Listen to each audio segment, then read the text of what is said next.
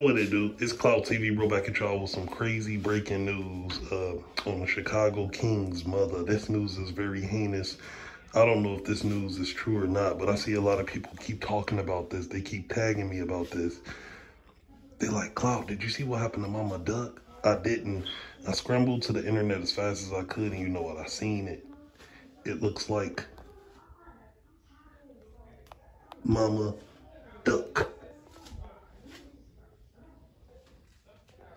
has been beat and robbed for her food stamp card, her link card. I guess she was inside of a gas station.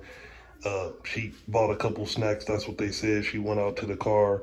A man approached her with like a ski mask on, and he asked her if she could sell him a Newport or something like that. And as she was reaching to sell him this cigarette, I guess this guy snatched her purse off of her, robbed her. He also had a weapon on him. This is what people is reporting.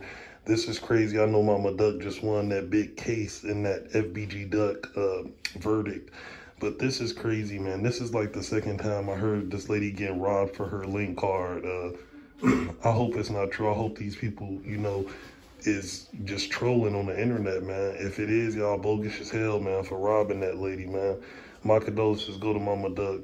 This is just crazy. Y'all robbing people for their link card. This is so crazy. Donate to Clout TV Super Thanks to video. You'll have 4 different options to fit your budget. We really appreciate each and every last one of you guys. Hey, it's Clout TV, and we out of this thing. Gang.